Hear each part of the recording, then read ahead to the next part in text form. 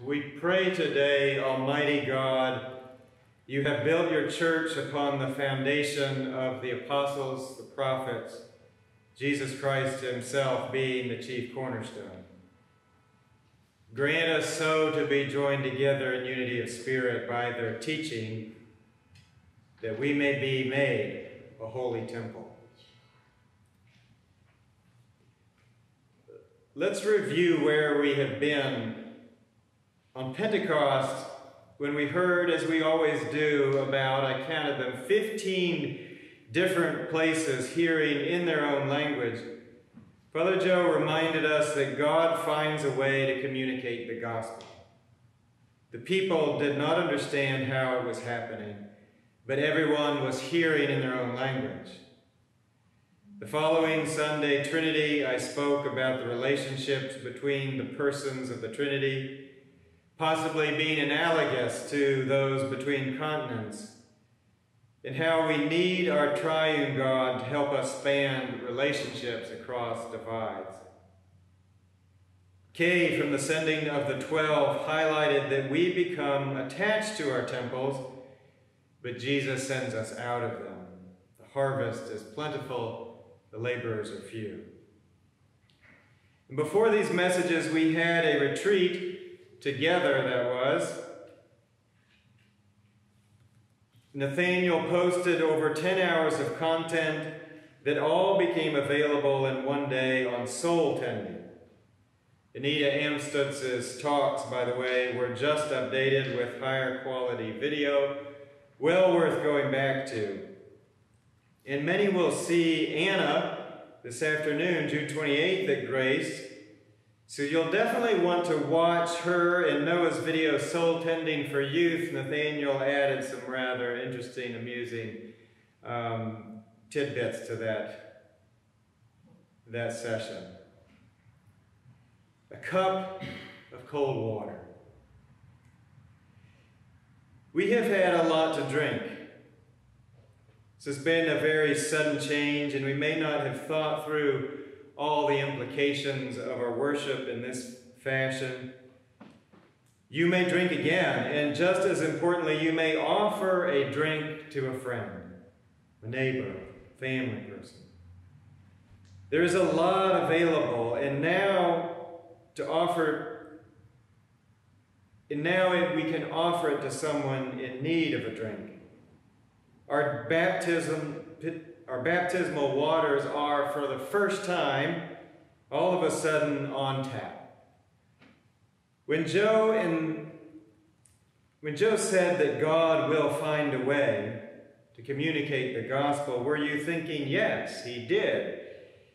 Did you think of a family member, a friend, or neighbor who might hear in their own language?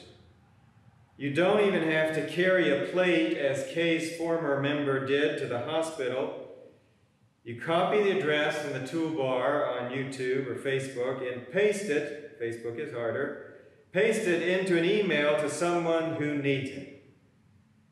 Alex, Kay's former member, took breakfast served in the church outside the walls of the church to a person stuck in the hospital.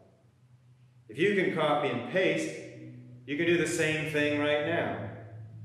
We have a library of cups of cold water.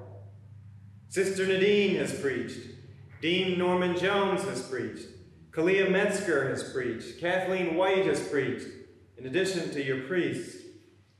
We have intimate messages, personal stories, teaching messages, plus over 10 hours from the soul tending retreat. If you give a cup of cold water, you will not lose your reward. So you have a library from your church that you can share, and the person you share it with doesn't have the stress of entering a sanctuary. They can drink at their convenience. And not only do we now have a library to share, there are hundreds of other libraries also. The National Cathedral has become my go-to on Sunday morning after our worship. It's a trio of musicians I highly recommend, and the preachers are fantastic. William Barber from 2 Sundays ago has 77,000 views. Your National Cathedral, your denomination. And one of the treasures of our church right now is our presiding bishop. He can preach anyone into a different frame of mind, if not into conviction of Jesus Christ. Many times I have listened to Bishop Curry, just found a YouTube sermon and listened, and it doesn't take more than 2 to bring me back fully into the faith. His Way of Love interviews are a goldmine for your faith. You'll see the link below in YouTube under the service leaflet, Way of Love at the Episcopal Church. The first season he speaks and teaches mostly himself. In the second, he begins interviews, and the third is mostly interviews with other leaders from around the country and world. I think of our gospel all the time. I may not be a prophet, a holy one, but I can give a cup of cold water. We all lost use of our buildings, but we prayed, in the collect to be joined together, to be made a holy temple. Shall we? Shall we build new trusses, new roofs over our faith, new ways to meet and share God? Do you want to build? Our video library, our new way of connecting, is one small example of the new thing that God is doing. Stay with me now. And it's not perfectly suited to all of us. Many of us are suffering what I found labeled caution fatigue in a little news article my brother-in-law gave me. We only have so much more patience for pandemic. That is, most of us, except those who have had to live with caution all their lives. Those people are saying, wake up. Haven't you known all along that we are living in crisis? I have heard several times about people who now feel free because the world is finally acknowledging crisis. The counselor said that a couple she works with has always had a dynamic. The one whose life had been chaos was always the needy one, adapting to the world. The one whose life had been steady progress was the solid one. And now the roles are reversed. The one who knows chaos helps the other one cope. We need to listen to the ones who have had caution fatigue for years, for decades, for centuries. Father Joe last week told the perfect story for this moment.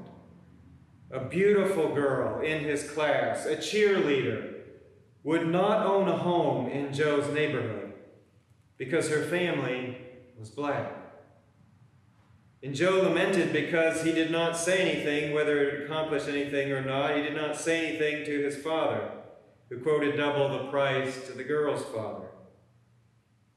Do you think that girl's family had caution fatigue? The trouble is that girl, now woman, if she had children, they have caution fatigue also. Our videos, our presiding bishop videos, are a great new way to connect to God and our neighbor. All of us can use them, but I can't just be a cheerleader. Many, many, many people have been waiting for us to wake up. We're living in crisis. God has been waiting. God has wanted us to see the new thing God can do if we can wake up and let go of some stuff. Phyllis Tickle, Episcopalian and church historian, has said for years that we're living through the Christian church's 500-year rummage sale. Every 500 years, she says, the church realizes a lot of its stuff serves no purpose. It needs to go to the sale. Martin Luther named a lot of stuff that needed to be cleaned out of the church 500 years ago. And now Christians ourselves have been cleared out of the church building itself. Caution fatigue. The only way we'll get used to it, though, is to recognize the others who have suffered for decades and centuries, and the injustice of that. The only way for Christians to live through this time is to recognize our long history with God of exile and return, exile and return, exile and return. We are not the first people God has brought through pandemic and injustice. Pandemic and injustice are the story of our faith. And they are not two separate stories. They are one long story. And this is not to say that pandemic is exactly God's judgment on injustice, but boy, does it highlight our injustice. Like a fluoroscopy, it lights up our sin. Twice as many blacks and almost twice as many Native Americans dying in the U.S. of coronavirus. And my, how different the pandemic looks in our country compared to others. Christians, I don't know what God has in store for us. I'm excited and I'm scared. But God works in chaos. Listen for the prophets. Bishop Curry is, and he interviews others on his Way of Love podcast. Take heart that Jesus tells us there is reward even for a cup of cold water. God builds the church. Will you pray with me? Almighty God, you have built your church upon the foundation of the apostles and prophets, people who suffered fatigue. Jesus Christ himself being the chief cornerstone, grant us so to be joined together in unity of spirit by their teaching, that we may be made a holy temple, acceptable to you. Help us see now how you are building. Amen. Amen.